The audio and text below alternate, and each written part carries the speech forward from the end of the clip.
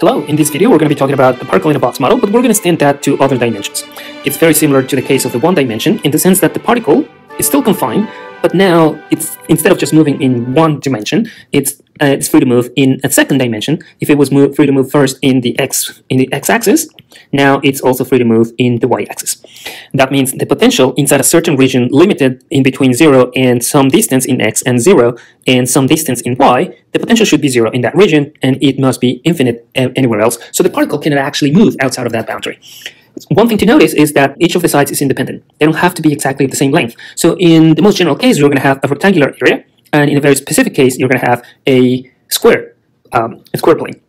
Now, the particle, the problem can be solved exactly in the same fashion as we discussed before. Remember that we started with the analysis of free particle. Now, when we confine the particle inside of a certain region, still inside of that region is free to move.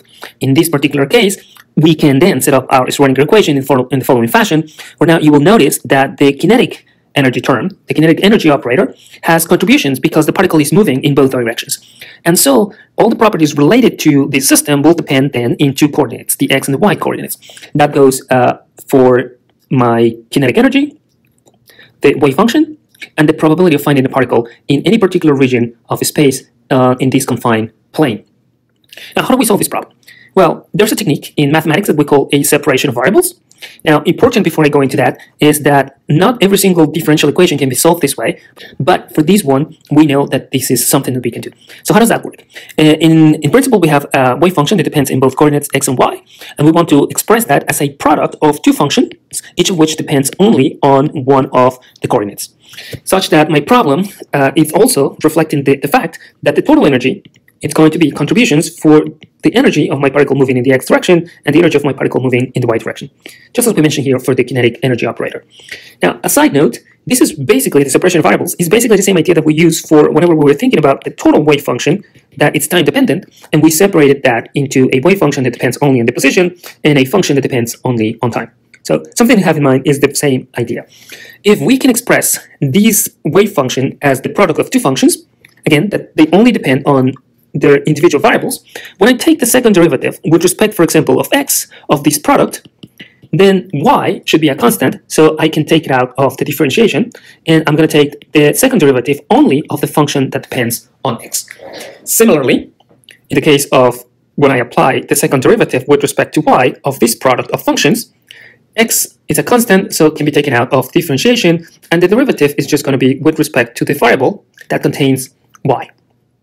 Then my Schrödinger equation, using this fact, can be rewritten in the following fashion. And to simplify this even further, I can multiply everything by my y function, which is, remember, the product of those two functions that depend only on each of the variables.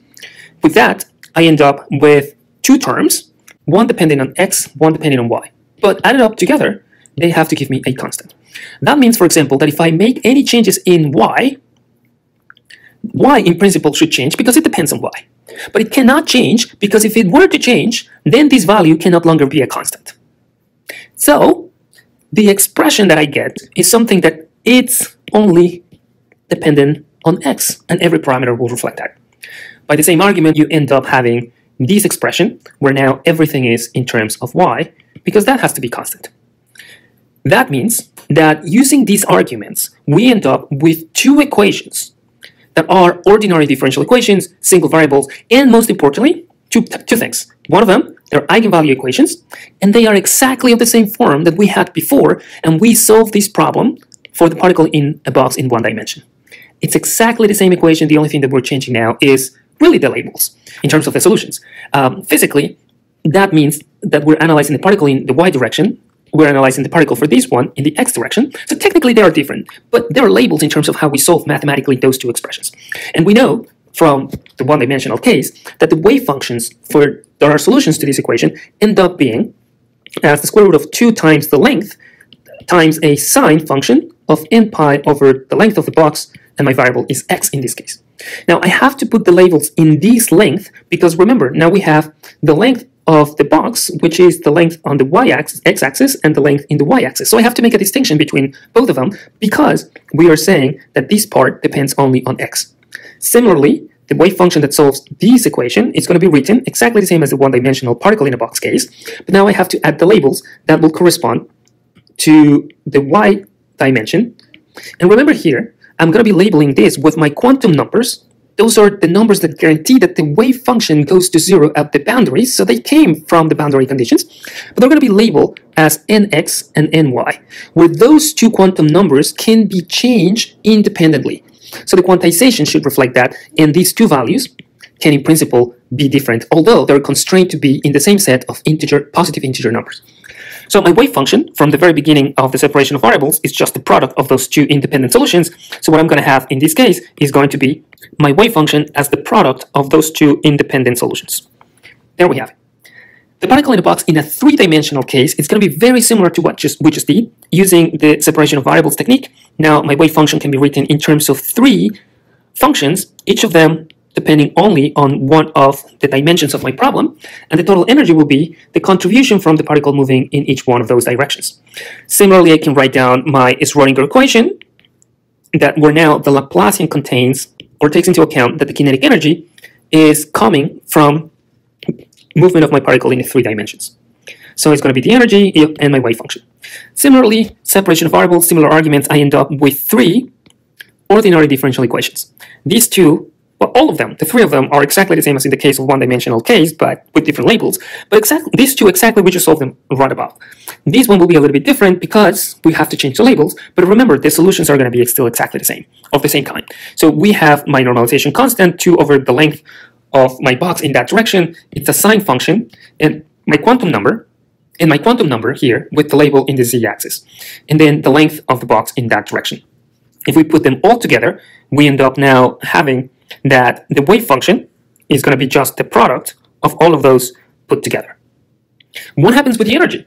Well, the energy, in a similar fashion, remember that we already mentioned that the energy is going to be the sum, the contributions from the motion of the particle in each one of those directions.